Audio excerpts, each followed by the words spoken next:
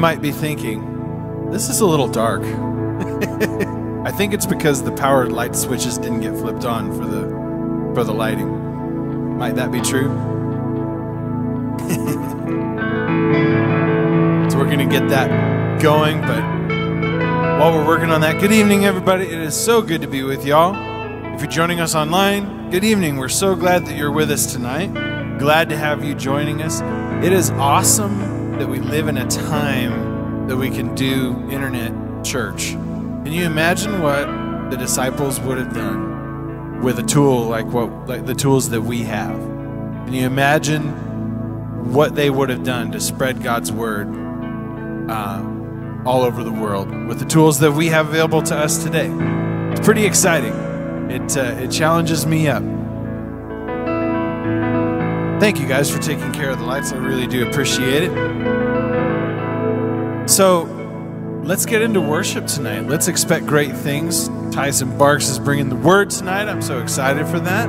If you haven't heard Tyson speak before, I hope you ate before you came, because you're going to need some energy from what he's going to bring tonight. He's going to be hip and hopping around, and you're going to have to keep up with him. So I'm excited for that. Thank you for being willing to share the word, Tyson. I really appreciate it. But let's stand and let's get into worship together. Let's enter into God's presence, right? We would like to think that, oh, we walk in God's presence all day long. We stay in the Spirit all day long. We pray all day long. But we all know that there's a difference between, trying to maintain that daily awareness and prayer versus really entering into an atmosphere of worship. There's a big difference between those things, right? We know that. So let's enter into an atmosphere of worship tonight. Lord, we open up our hearts to you. This is your time. This is your moment. Lord, we just rest in it. Some of us just need to take that deep breath and let the tension of the day just kind of melt away, because we're in the presence of the God of peace, the Prince of Peace. Lord, some of us need to activate our spirits right now and just begin to press in, Lord, in ways maybe that we haven't in a while. Maybe we've just got, maybe we're in a dry season, and we need to make that concerted effort to just step into your presence. Lord, however we're coming in the door tonight, I thank you, Lord, that you meet us where we're at and that you draw us constantly closer to you. Lord, we lift you up because you are awesome. You are amazing. You are to be praised in the good times and the bad. You are on your throne, Lord. You're steadfast, you're loving, you're kind. So we bless your name tonight, Lord Jesus. You ready to give the Lord some worship? Amen. Let's do it together.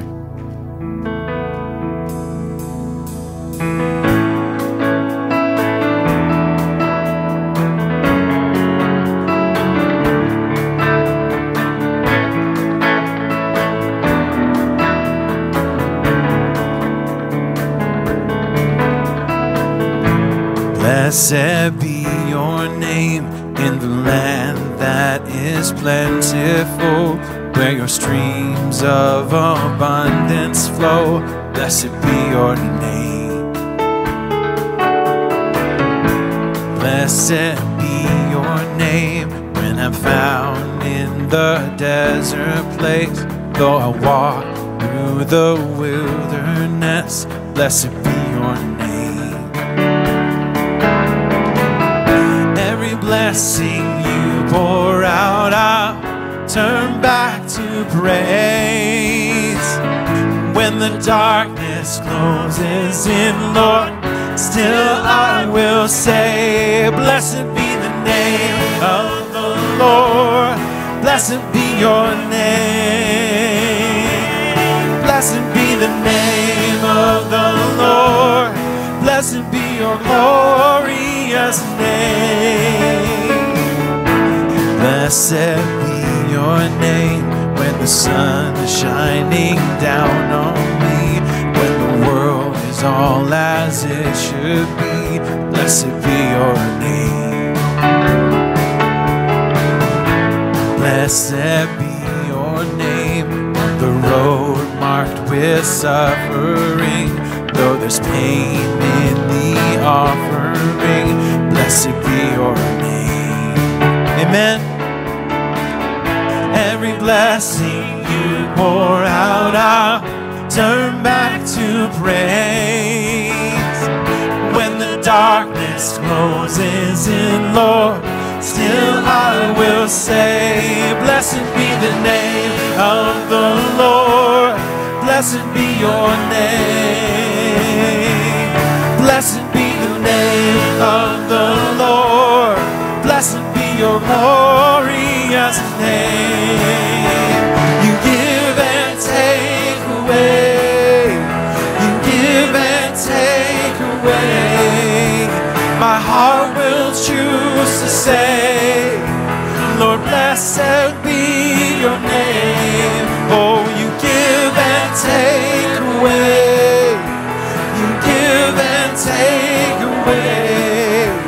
My heart will choose to say, Lord, blessed be your name.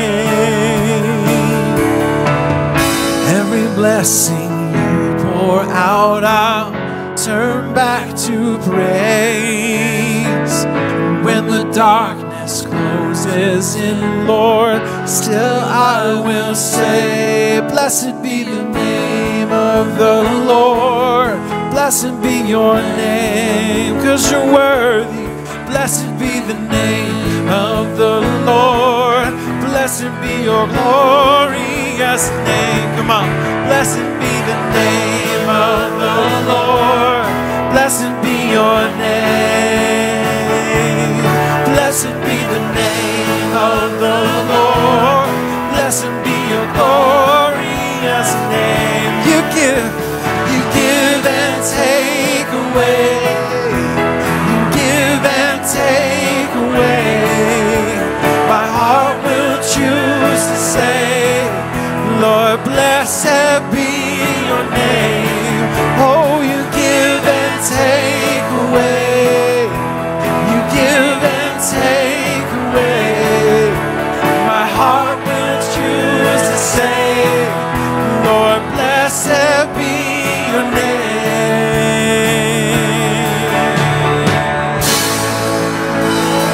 Hallelujah, Lord. We trust you, God.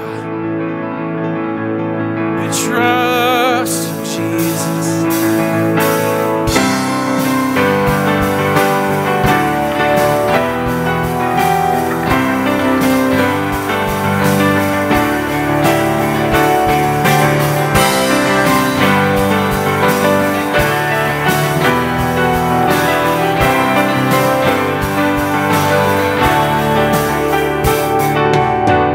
Before the world was made, before you spoke it to be, you were the King of Kings.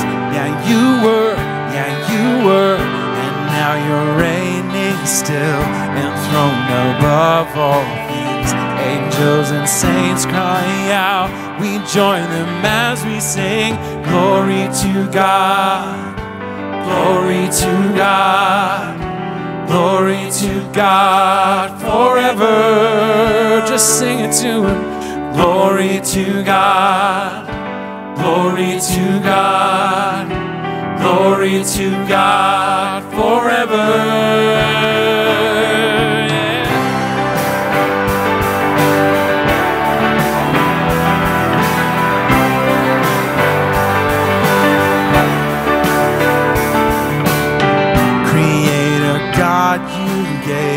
Breath so I could praise your great and matchless name all my days.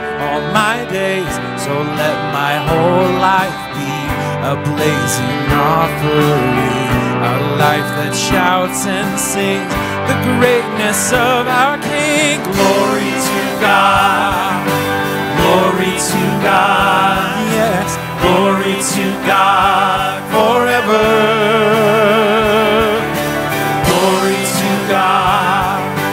Glory to God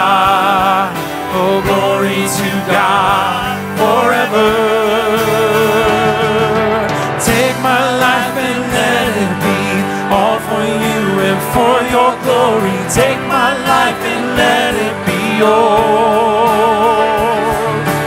Take my life and let it be all for you and for your glory. Take my life and let it be yours.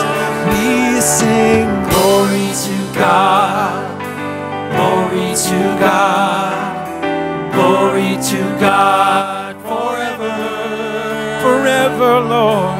Glory to God, glory to God, glory to God forever.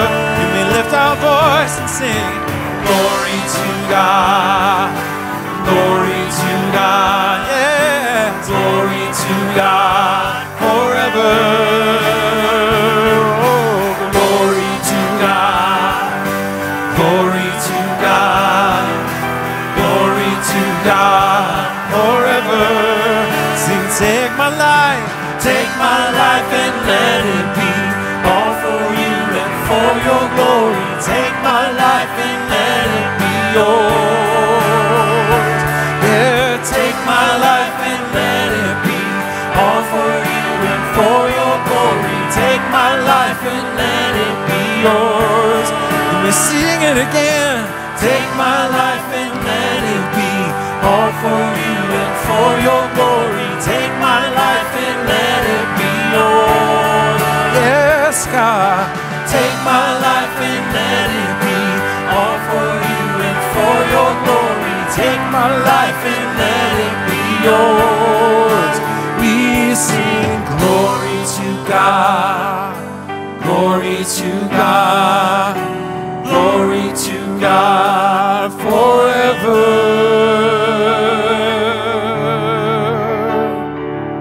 All the praise belongs to you, Lord.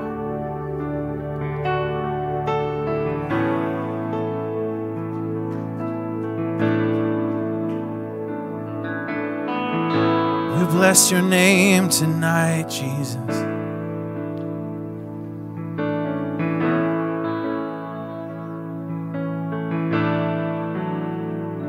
Let's just entertain his presence tonight.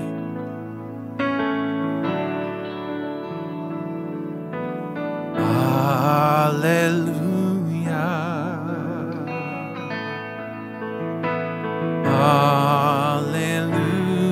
Hallelujah.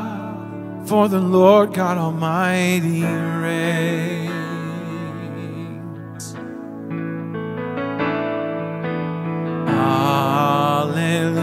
Hallelujah. We praise you, Lord.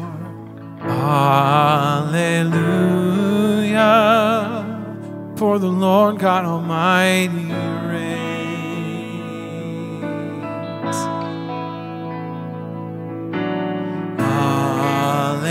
Hallelujah.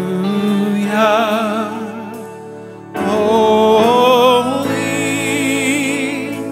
holy are you, Lord God Almighty.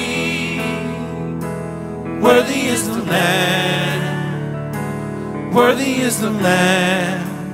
You are holy, holy are you, Lord God Almighty. Worthy is the Lamb, worthy is the Lamb. Amen.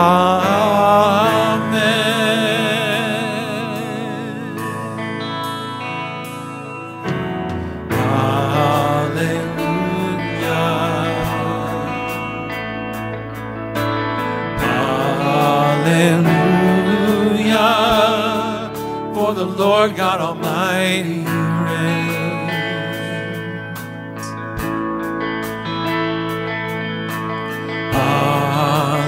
Hallelujah,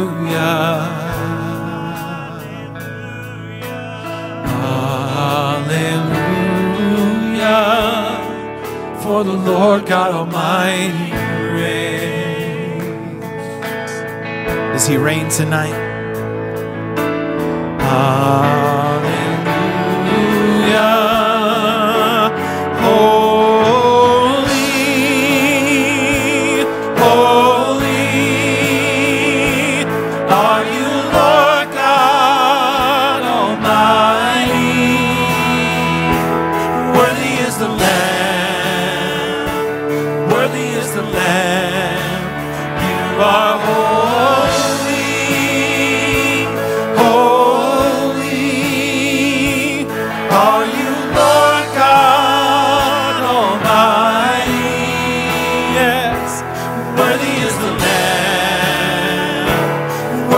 is the Lamb. Sing it out.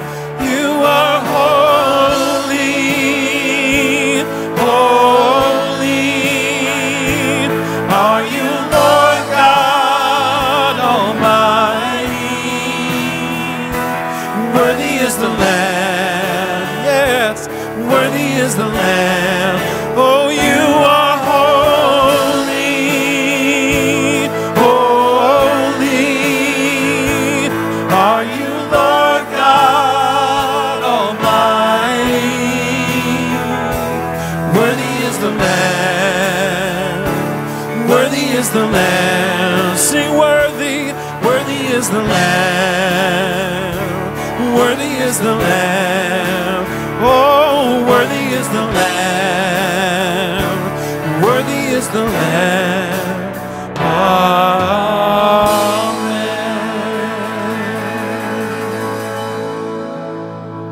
Worthy is the Lamb.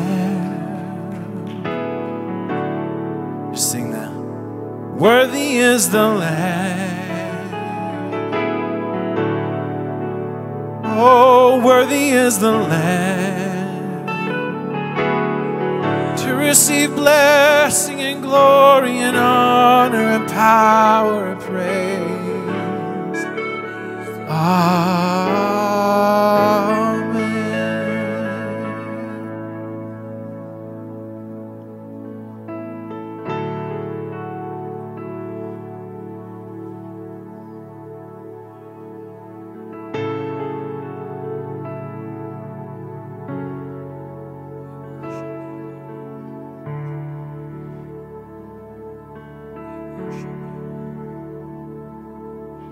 You stood before creation, eternity in your hand. You spoke the earth into motion, my soul now to stand.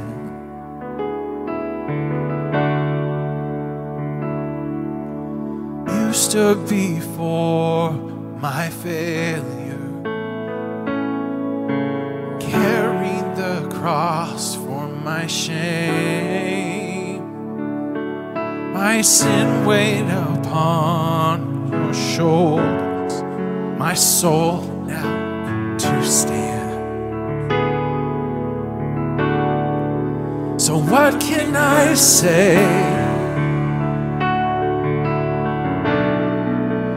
What can I do but offer this heart, oh God, completely to you?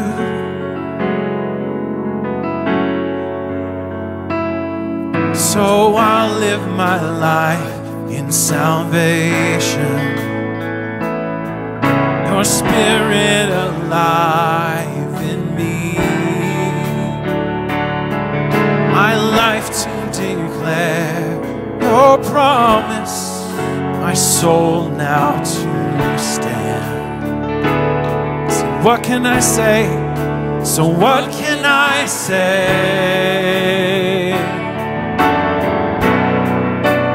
What can I do but offer this heart, oh God, completely to you? So what can I say? So what can I say? What can I do but offer this heart, oh God, completely to you?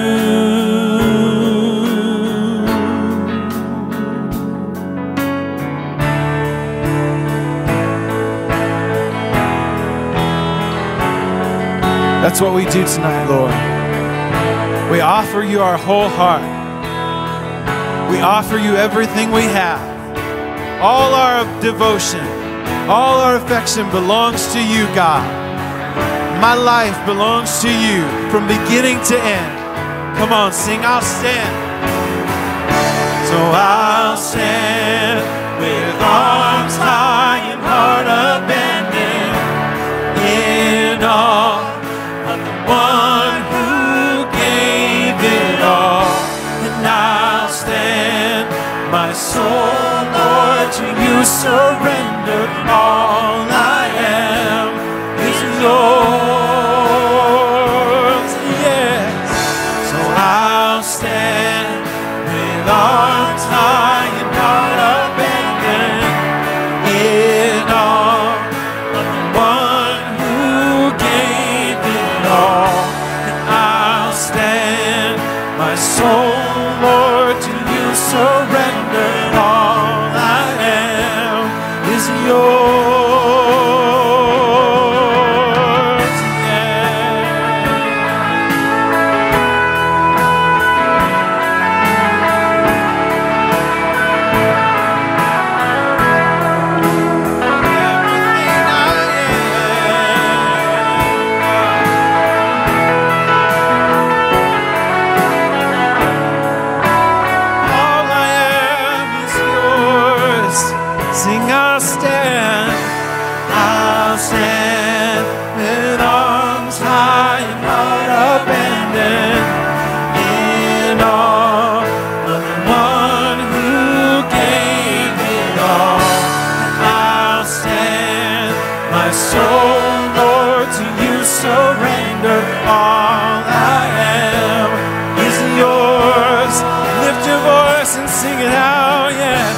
I'll stand with arms high and heart abandoned in awe of the one who gave it all.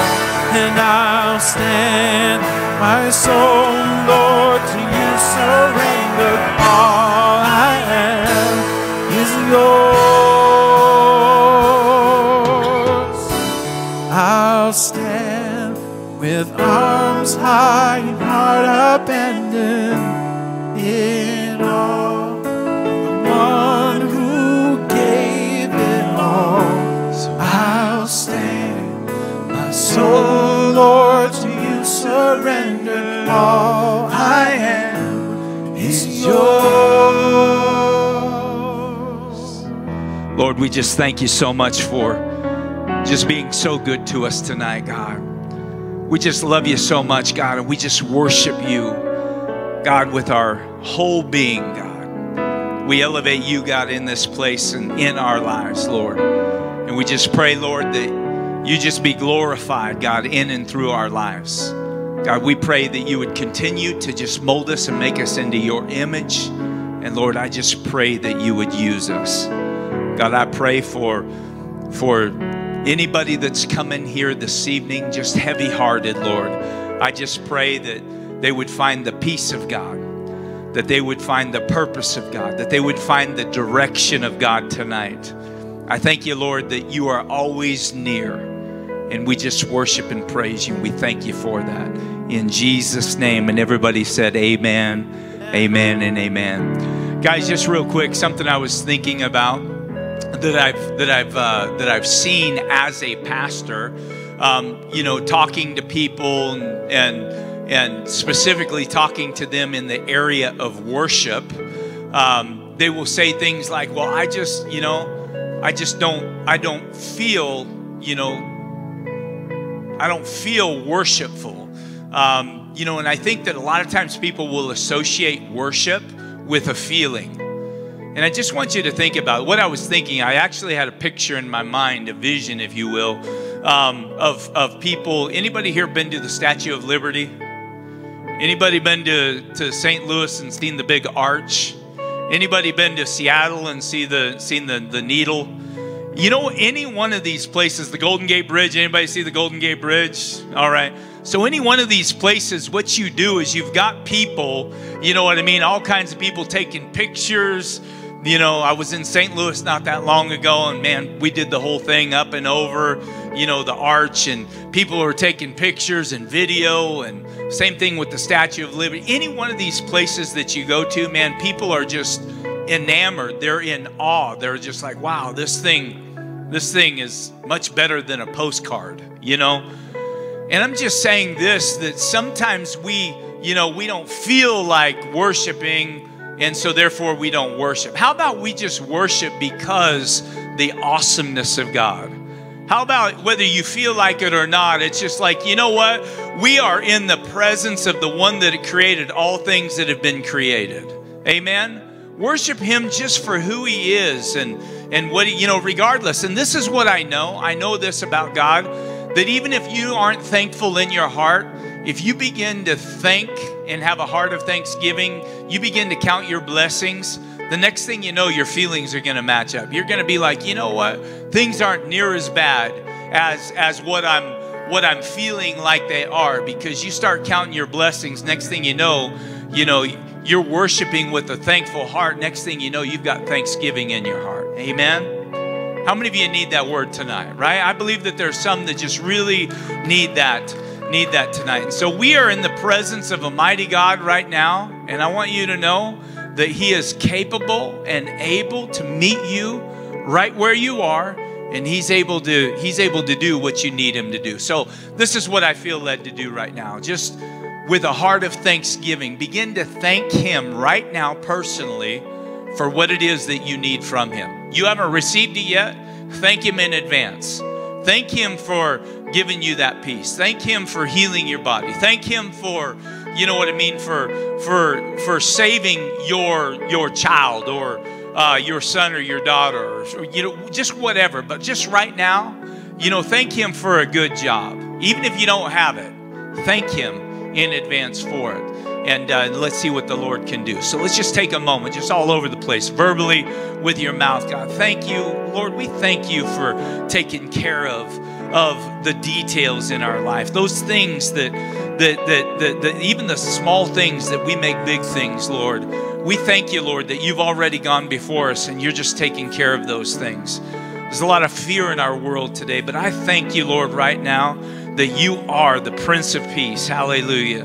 That you are, the one that we build our life upon, the strong foundation. Hallelujah. That we don't have to be fearful, because God, you know what? You didn't give us a spirit of fear. There's a lot of people worried about, death and dying and things like that. I just remind myself and everybody else in here and anybody that's online that you know our end from our beginning. And there's nothing that's going to happen, too soon or too late. I just really believe that, God, as we put our trust and our faith in you.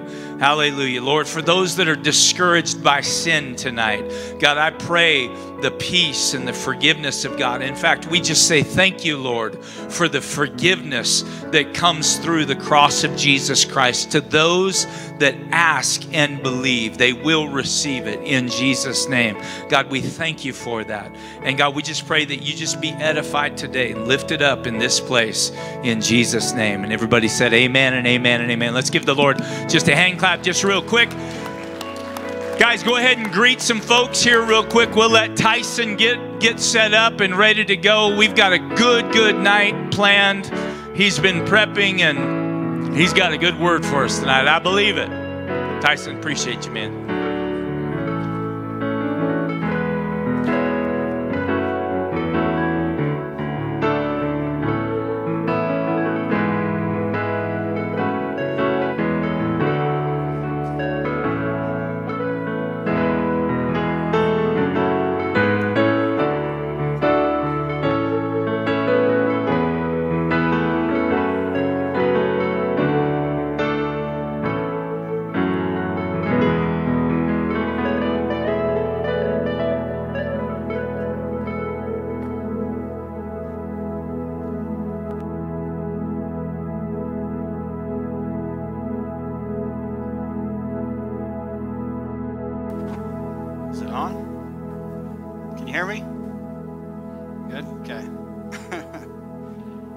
Bounce off what Pastor T said about worship. When we're in war against the enemy, we worship. And the devil hates worship. And you see me up here, I'm just worshiping God. I feel like I'm the audience of one. I feel like I'm all by myself. If if Jesus said, where two or more are gathered, he's there. And when the king is here, because there's two more people here. So I'm worshiping him. I love being in the presence of God. And it's funny is, I was atheist for 28 years. And I remember going to clubs and just dancing like an idiot and had no idea. And I never heard anybody say, oh, stop dancing, or DJ, turn the music down. But sometimes I go to churches and I get up here dancing, and I'm just praising God, and I'm crying, and I'm acting crazy. And some people are like, is that a show? No. Because I love Jesus Christ. I know what it's like to be on the losing team for 28 years. In the last 7 years, I've been on a winning team. I've been preaching the gospel for 7 years, and I feel like I haven't even started. And so that's why I worship the way I do, because I just appreciate his presence. And I know that Jesus is here. I know he is here. And before I get started, I want to tell you a few things that God's done in my life. And we're talking a lot about David, and that's the story we're going to talk about. But, you know, David was anointed as king when he was just a boy. But he didn't become king until he was a man.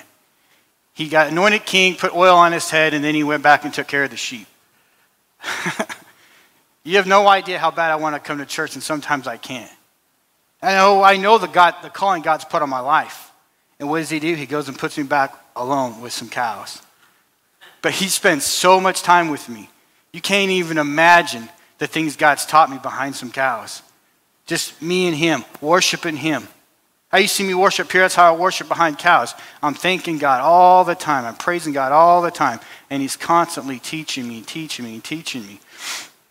So I'm going to tell you a little bit more what's happened in my last few months of my life, a few weeks of my life, what God's been doing. It's literally, I can't even explain the gratitude I have for God. So it's like almost 3 months ago, I went on a fast, 5-day fast. And I kept hearing the scripture pop up everywhere I go. Oh, no man, nothing but to love him. Oh, no man, nothing but to love him. And I know God was calling me to get out of debt. Well, I was in 6-figure debt, me and my wife. And so I'm like, all right, whatever, God, whatever you tell me to do, we'll do it. So I fasted for 5 days. And my wife said, why you fast? I'm like, I want to be out of debt more than I want food. And I want our marriage to be better. And she kind of got frustrated. She's like, our marriage is great. I'm like, but it can always be better. So I went on that 5-day fast. And at the end of the 5-day fast, God said, sell your house. And we had no desire to sell our house. None. And he says, I'll get you out of debt in 30 days. Now, if you ever sell something, you know it takes longer than 30 days to get that to work the process out. So anyways, we're in the process of selling it. And some people were lying. Some people high up that a lot of money were trying to make us look bad.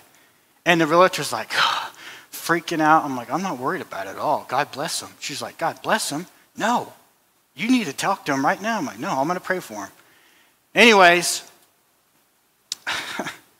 somebody came in with a cash offer. Not only did God get us out of debt, and it wasn't 29, 28 days, it was exactly 30 days. We was completely debt free. Everything's paid off, and I owe nobody nothing.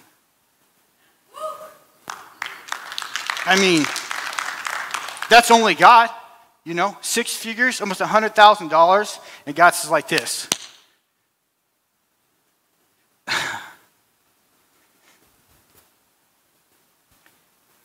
It's funny, it's like before I fasted, I was sitting in my in-laws' house, and I heard God clear as day, do you want this house? And I said, no, my wife really wants this house. She talks about it ever since we've been married, about buying her parents' house. And I said, yes, Lord, I want this house.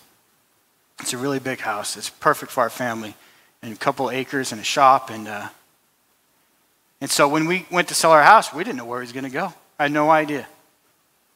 And God put it on my heart, we're going to move in with my in-laws and then eventually buy their place, and I can take care of them.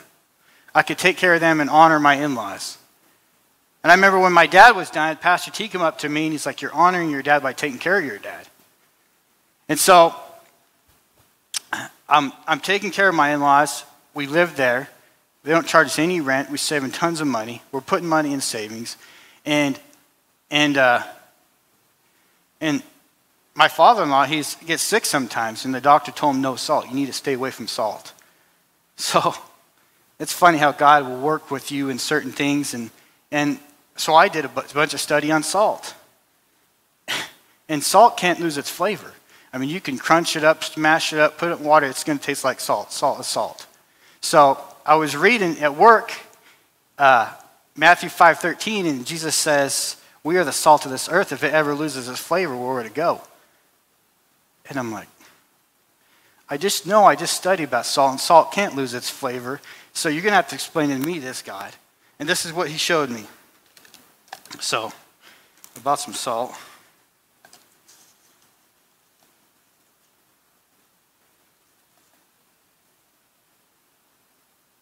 And just say that's about the salt that we have, okay?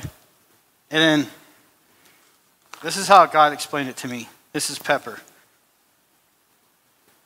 So, as I'm thinking about my father-in-law and all these things God's doing in my life, I'm like, okay, God, salt can't lose its flavor. And this is what he told me.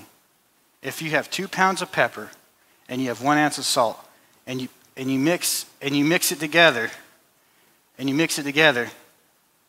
you won't be able to taste the salt.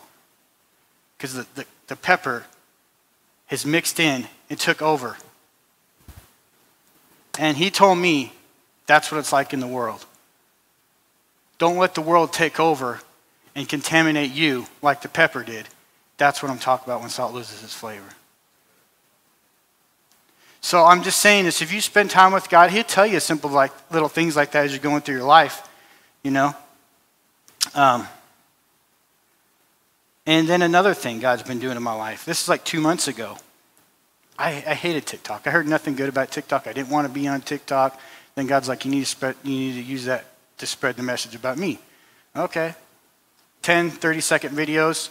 2 months later, over 60,000 likes, over 40,000 or 4,000 followers. And I don't even know what I do. Like, I just post these little messages about Jesus. The next thing you know, it's just blowing up on fire. You know, that's not me. Tyson's not that smart. It's all Jesus, you know.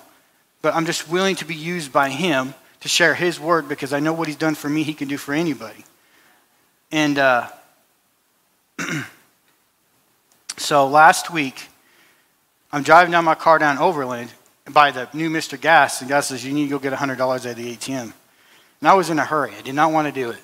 So, but I did. And I was like, okay, I went to the gas station, went to the ATM, grabbed $100 out, and I'm like, what do you want me to do? And so I just drove out back. And I drove out back, and God said, stop. So I hit the brakes. And I look around, and there's a car parked, and I could tell there's somebody in it. I don't know if it was a woman or a guy or what. And she's in there, and I'm sitting there for 30 seconds, 60 seconds. God's not saying nothing. This is real awkward. This lady probably thinks I'm going to rob her. So she gets out of her car, and she's like this. And I just put the money out like this, like, here, I'm not here to rob you. I'm just here to give you $100. And I said, here's $100. And she just, tears rolling down her face. And she says, what? I said, God told me to give you $100 right now, and he stopped me from whatever I'm doing. So she's like, you have no idea. She's like, I just found out an hour ago that IRS took $387 out of my account, and I just prayed that God give me $100 to get through the week. She's like, I don't even think I finished the word amen, and you show up.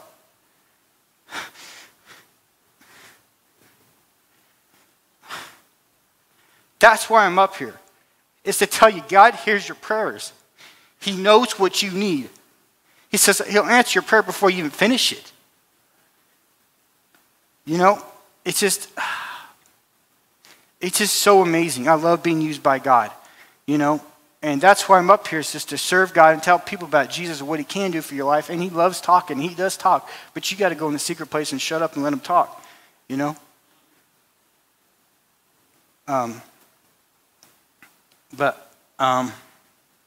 Let's play my first song, Don't Tread on Me, and I'll explain why I'm playing it. I love that song. Because what Pastor T said earlier was about fear. You know, I fear God. That's it. A lot of people like fear death. I'm telling you, there's something worse than death, and that's hell. And I believe a lot of things that we fear, we attract. Like Job said, the thing I feared the most came upon me. Listen, if I fear God, maybe I attract God, you know, because he's the boss.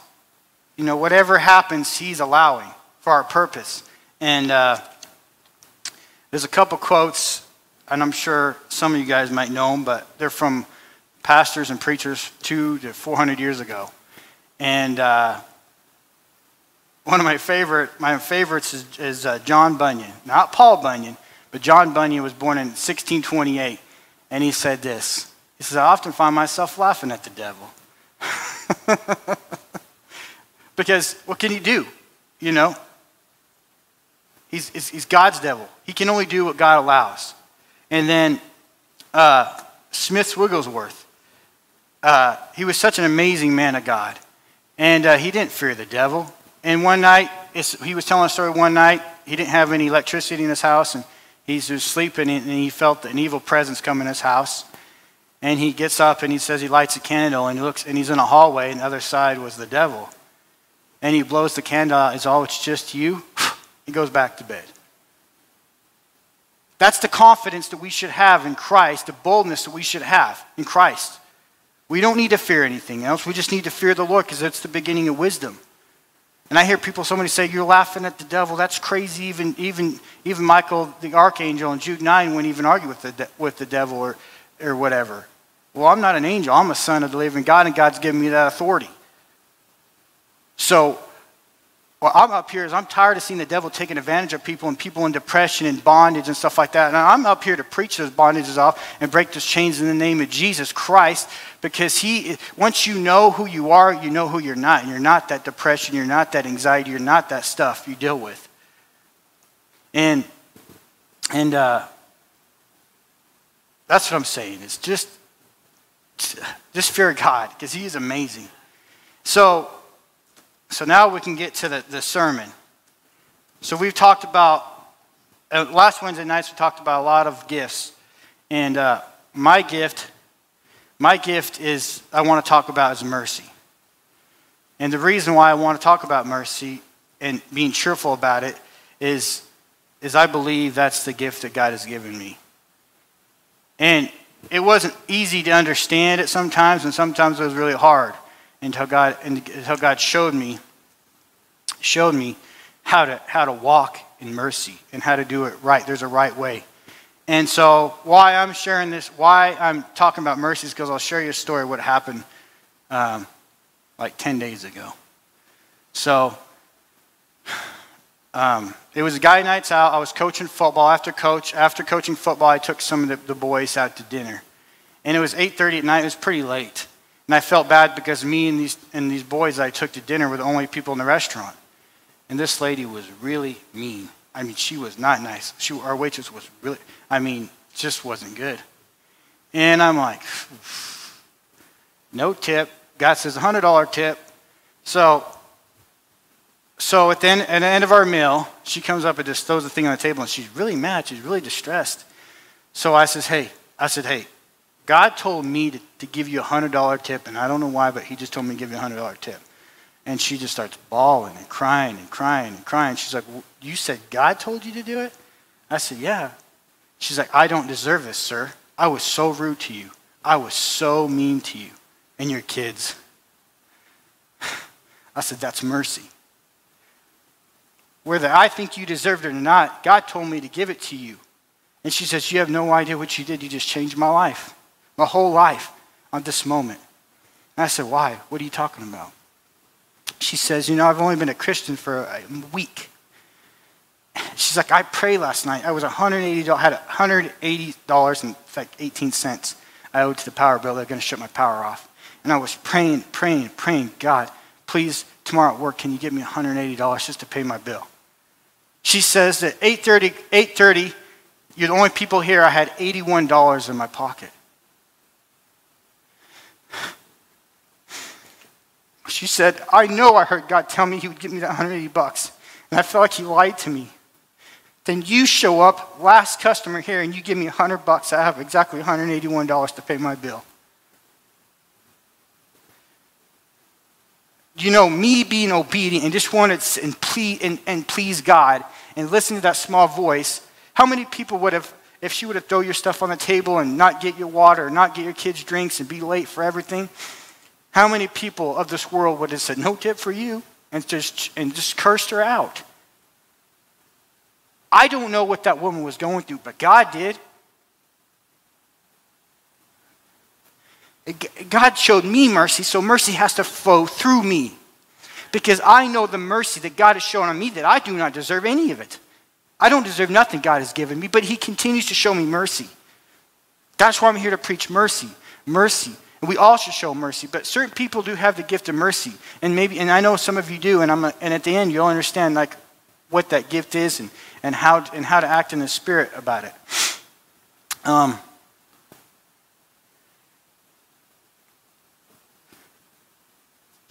It was funny, she started laughing at the end. She's like, I should ask for $1,000. I was like, no. You know, but the look on her face, you know, and it was in front of these kids that didn't even, one of the kids I took to dinner, you know what his stepdad told me? He's 11 years old. And he called me, he says, Tyson, I respect you as a man. I don't know how to be a dad. This kid's getting in trouble. Will you take him to football practice and will you pay for him and help guide him to be a better man?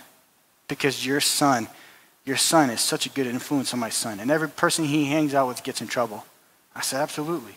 I pick him up from school, take him to football practice. 2 hours later, I buy him dinner and then take him home. This boy's 11 years old, never experienced God in his life. I brought him to church one time, this church. Do you know what he said? All his Facebook posts have crosses on them. Everywhere's crosses now. And this is what he said.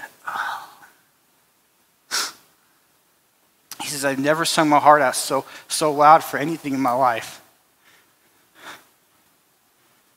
But just back there, teaching our kids about Jesus and me being an example and teaching about Jesus, he says, I've never sung my heart out for Jesus, like for something any time in my life, but I just wanted to sing so loud. Do you know? I didn't want to take that kid. I got so much other things I feel like I could be doing. Do you know? But when God tells me something, I just got to do it, whether it's an inconvenience or not. But what is that little boy going to think now? Now he goes to school, he's writing crosses, he's talking about Jesus. He's got Snapchat, 11 years old, which I don't agree with, but everything he talks about is Jesus, you know? I mean, because he'd been to this church one time, because I says, you know what, my 11-year-old son is an example for him. Anyways, I don't know how I got in that direction, but there you go. But that's just the power of just letting God, you know, take over in your life. And, you know, showing that kid mercy when he's acting out, you know, and loving on him. And so, let's go to slide 2. The definition of mercy. Mercy can be defined as compassion or forbearance shown especially to an offender or to subjects to one's power, and also blessing that is an act of divine favor or compassion. To be at someone's mercy indicates a person being without defense against someone. Then Abraham Lincoln said this, and I love Abraham Lincoln. He says, I've always found that mercy bears richer fruits than strict justice. How many of you know that's true? You know, if I was to act strict to that woman, how much that would have hurt her, you know? Oh, I heard God, this guy screwed me out $100, God's a liar, you know? Instead of showing her something that my flesh wanted to show her, I just obeyed and showed her mercy. And look what it done.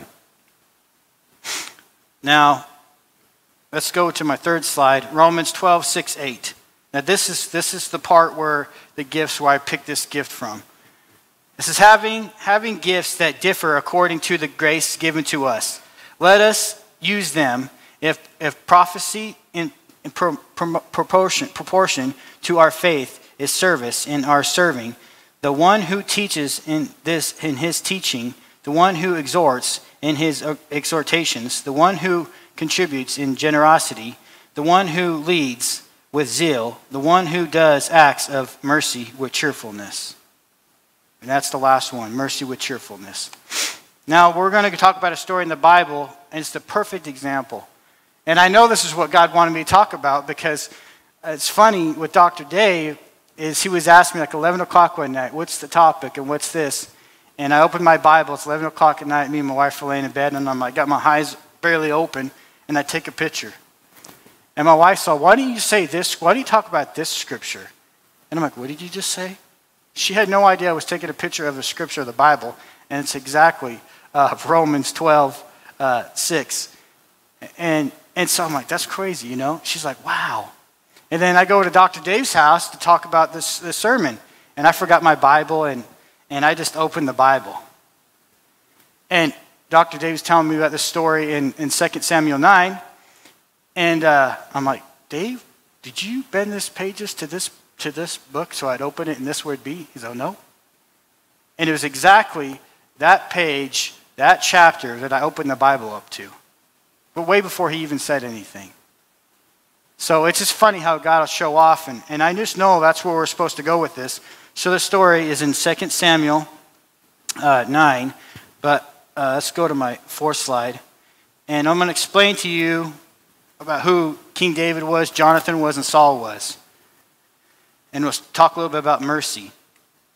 And mercy is showing kindness and compassion. Grace is not getting what we deserve. Mercy is getting what we do not deserve. It is always extended to those who have no right to expect anything from us. My fifth slide, please. Okay, here we go. Saul was Israel's first king. He did not follow God's commands, acted foolishly. Samuel informed Saul that the kingdom would not extend through his legacy because of his disobedience.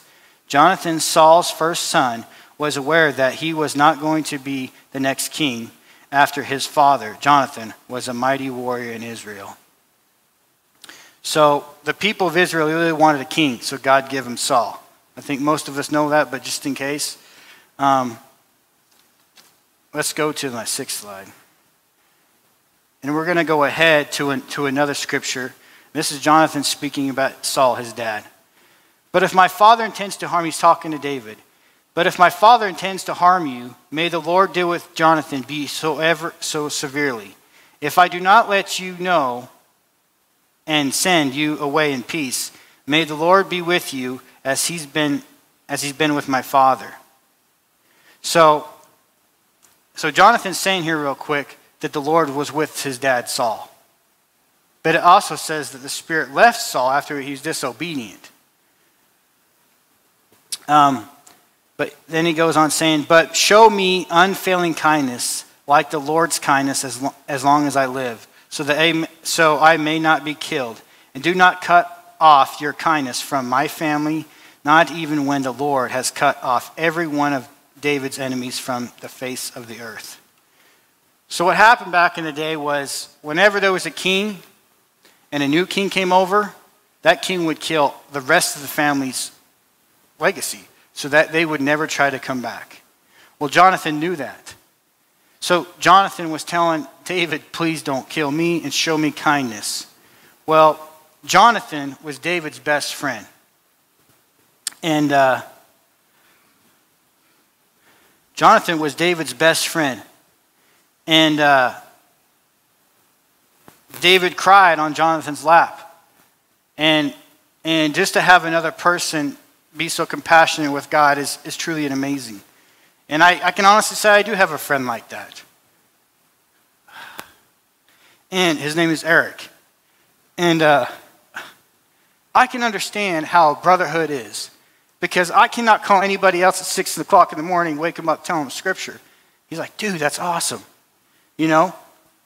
Or he'll call me, he'll call me, he knows I'm at work at 4:30, he's at 5 o'clock rolls around in the morning. Dude, I've been reading this about God. He has the same passion I do for God. And it's truly amazing to have such a friend like that where you can just go back and forth feeding off God. Well, hey, we have the same best friend, the Holy Spirit, And And that's the kind of relationship I believe that David had with Jonathan. And so David was honoring Jonathan. And we're going to show how that plays out. Let's go to 7. There we go. Perfect. Thank you. And we're just going to read the whole thing. Oh, I forgot to tell my wife thank you for this. First of all, I kind of put this together, but my wife's like, no, you can't do that stuff. I put the whole scripture on one thing. And my wife's like, hey, nobody's going to be able to read that. Nobody. So thank you to my wife for helping me with this. This is in 2 Samuel 9. This is the perfect story of why I want to go with mercy. And this is David talking. It says, I, David, asked, is there anyone still left at the house of Saul to whom I can show kindness for Jonathan's sake? Now there was a servant of Saul's household named Ziba. They called him to appear before David. And the king said to him, are you Ziba, your servant? He replied. Next slide. The king asked, is there no one still left of the house of Saul whom I can show God's kindness to? Ziba answered the king, there is still a son of Jonathan. He is crippled in both feet. So before we go on, Jonathan had a son. So his best friend had a son. And his name was Mephibosheth. And Mephibosheth was 5 years old when Jonathan died, when his dad died, and his grandpa died, Saul.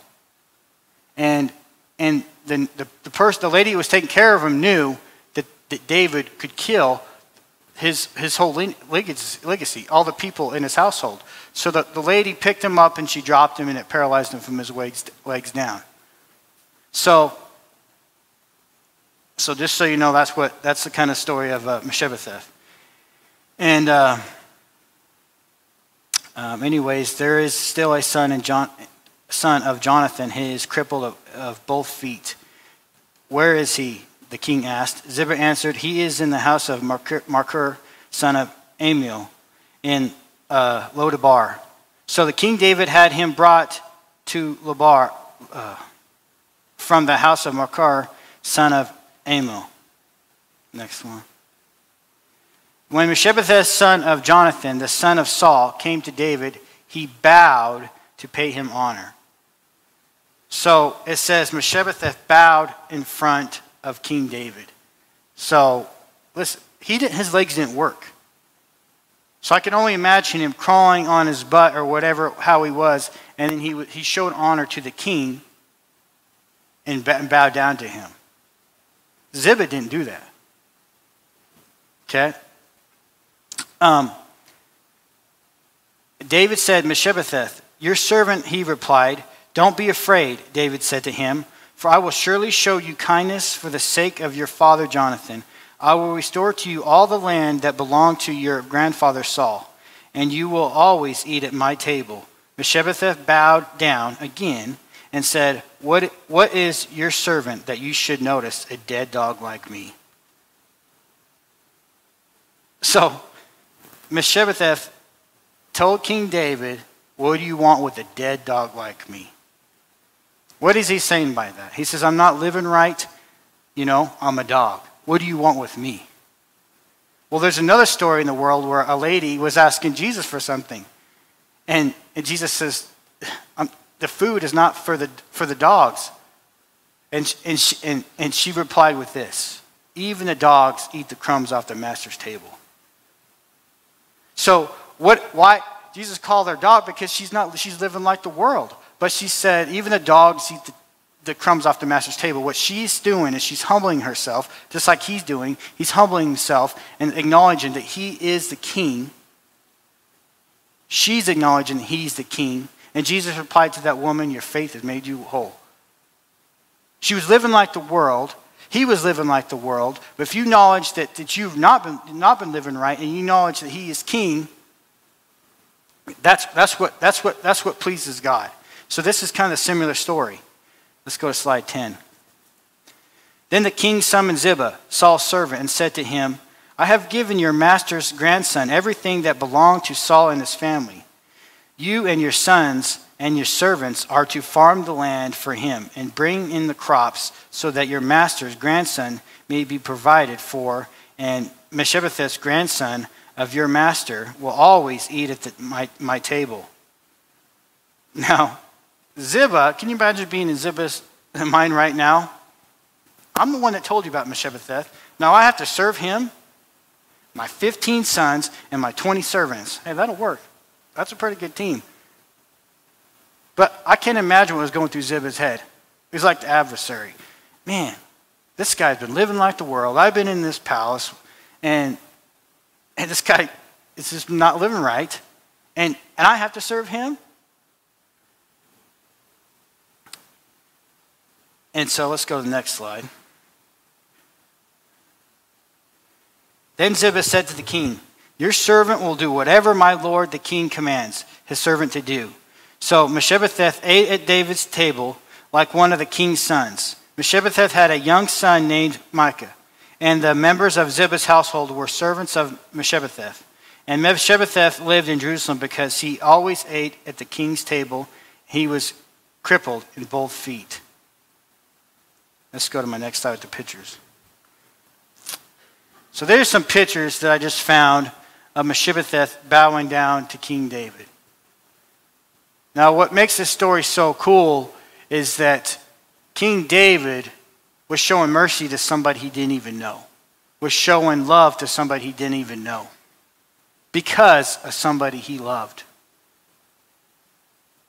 Because of Jonathan, the one David loved Jonathan, he was showing respect and honor to somebody he didn't even know, maybe wasn't even worthy of it. Does that remind you of us? God's showing us mercy and grace because of Jesus Christ. It's such a powerful story because David is honoring his oath, what he made to Jonathan. I will show kindness to your family. So because he loved Jonathan so much, he gave so much mercy to his son he never even knew. I can only imagine what's going through Mephibosheth's head. At 5 years old, I don't think he ever knew his dad very well. The only thing I think Mephibosheth ever knew of his dad is what the stories he heard, that his dad was best friends with King David, a man of God. So to me, I can relate this story is because of somebody, we can have mercy on somebody we don't even know. So I can have mercy on somebody I don't even know because I love Jesus Christ so much. That's kind of what I want to bring through this story is, that's what King David's kind of doing. You know, Ziba came to King David, didn't even bow or nothing. Mephibosheth is crippled and got on his face in front of King David. That's why I come up here and worship, is because I know who's here. I'm bowing before the King, and I love Jesus Christ, and I'm honoring him. And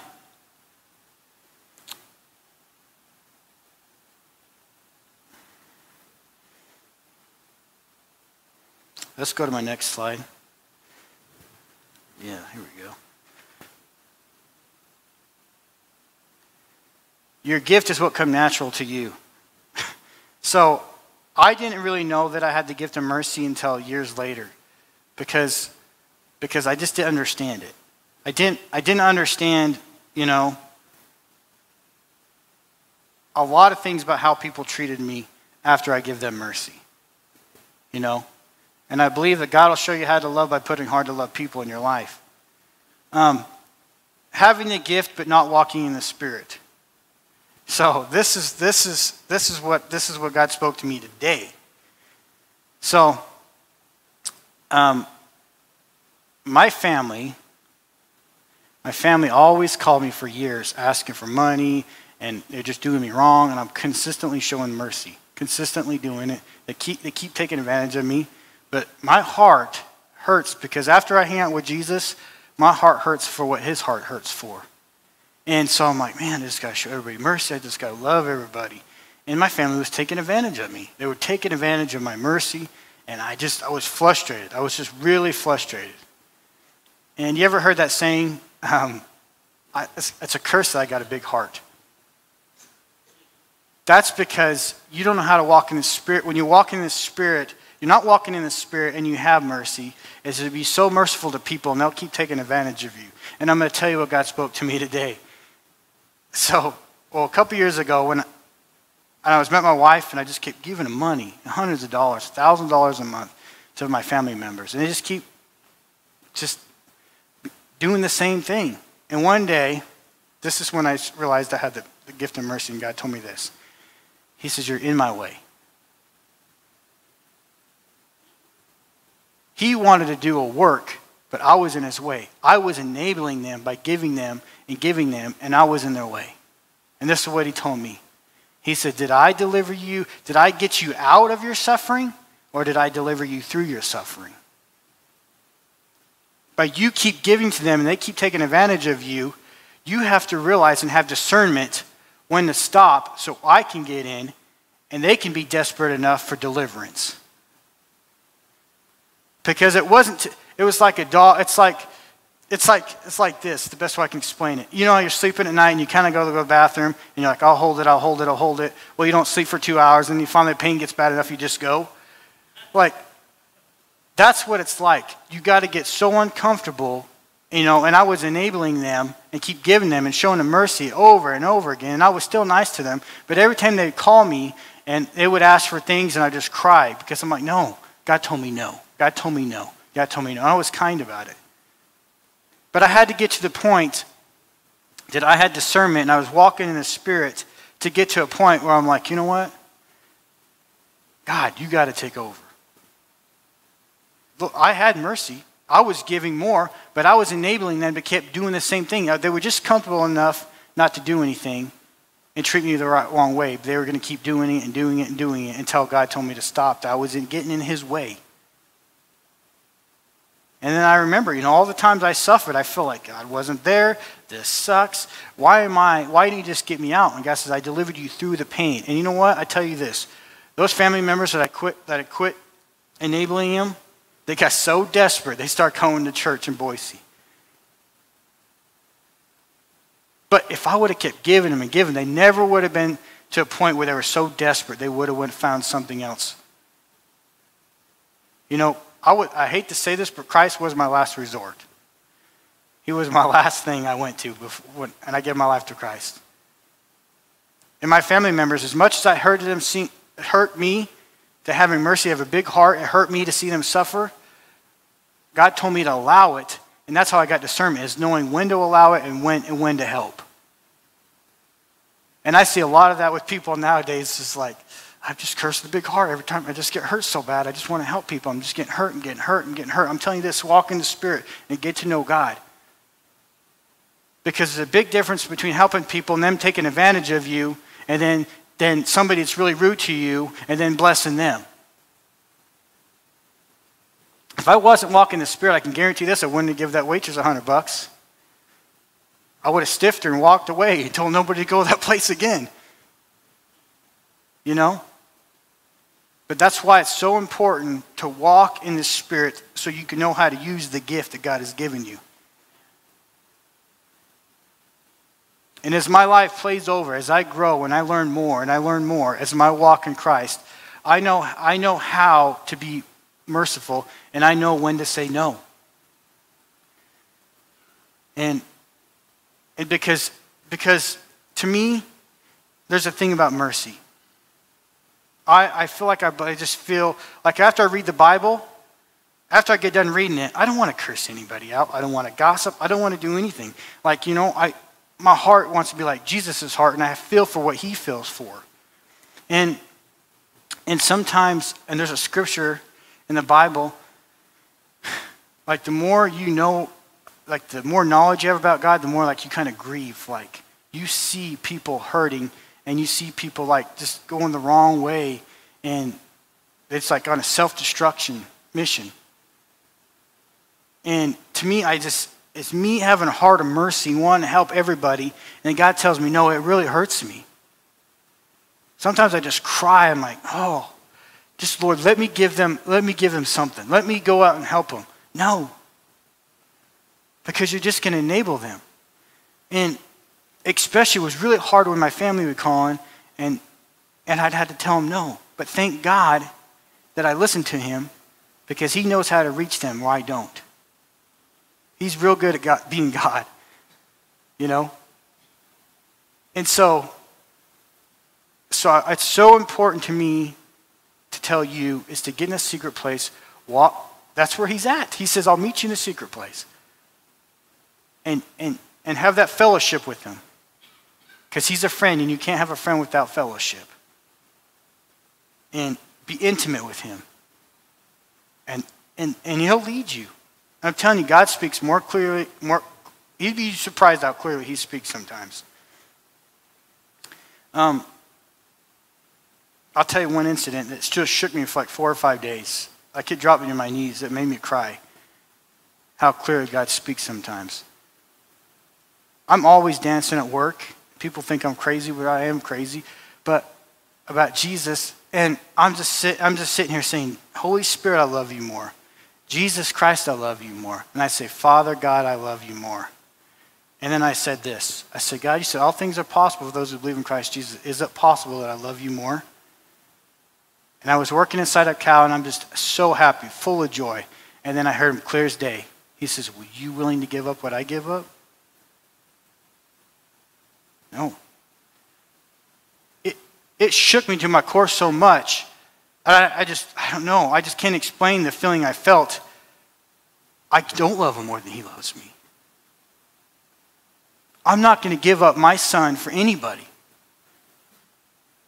And so when he spoke that to me, like 4 or 5 days, I was like speechless. I'm like, you know how long for years I've been telling people I love God more. I love him more than he loves me. And then to hear him say that, it was really humbling for me. I mean, I'm afraid to even say I love God more than he loves me. I don't want to say it anymore because I'm not willing. If I do love him more than he loves me, then I have to give up what he gave up. And I'm not willing to do that. That's how much God loves us so much. And that's why I'm up here, is to confess my love for Christ. And I pray that you could experience him the way I experience him.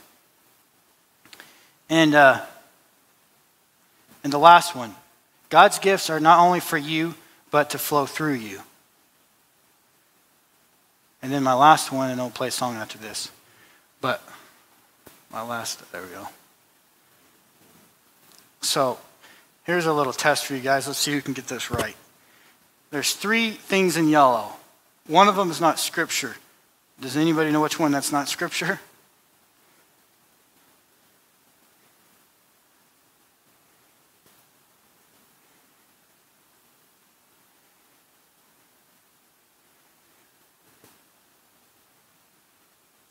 The one that's not scripture, it says God's mercy is bigger than any mistake we will ever make.